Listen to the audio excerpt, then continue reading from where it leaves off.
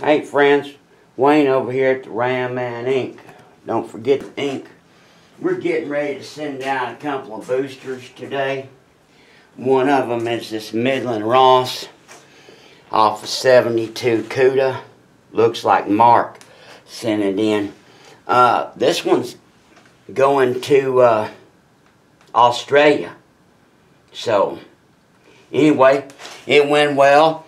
Turned out really well.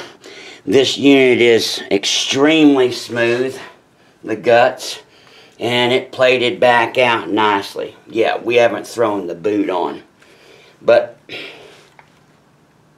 as you can tell, it's almost impossible to activate manually. That's your manual brakes. But once we put some vacuum to it and get a little bit of help, then everything changes. Do this on the bench. Final check before you send this thing out across the world.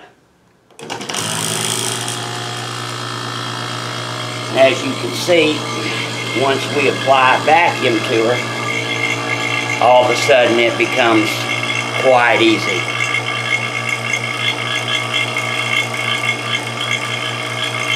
Nice and smooth, nice, complete, total rebound.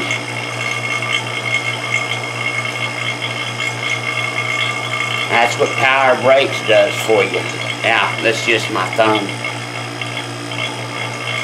It's just my thumb. And before, with no vacuum, we couldn't do anything. So, there's with the engine running. We ought to have some reserve capacity. So now we've disconnected the vacuum source, or shut off the engine, or what have you. Now if the can leak vacuum, of course, all that vacuum would leak out and we wouldn't have any power assist. And normally we ought to have enough for 1 or 2 emergency brakings. And of course, we just saw that the power assist function worked. Now we're checking to make sure we don't have any can leaks. No, they won't hold vacuum indefinitely. Weren't designed to because the motor's running. But they hold vacuum pretty well, especially his unit. Watch this. There's 1. There's 2.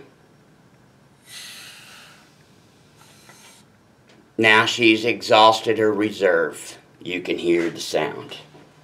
So, that right there tells you that that is a perfect working Midland Ross. There you go, my friends. 72 Cuda going to Australia. Hope you enjoy, Mark. God bless you. God bless America. And happy moparing.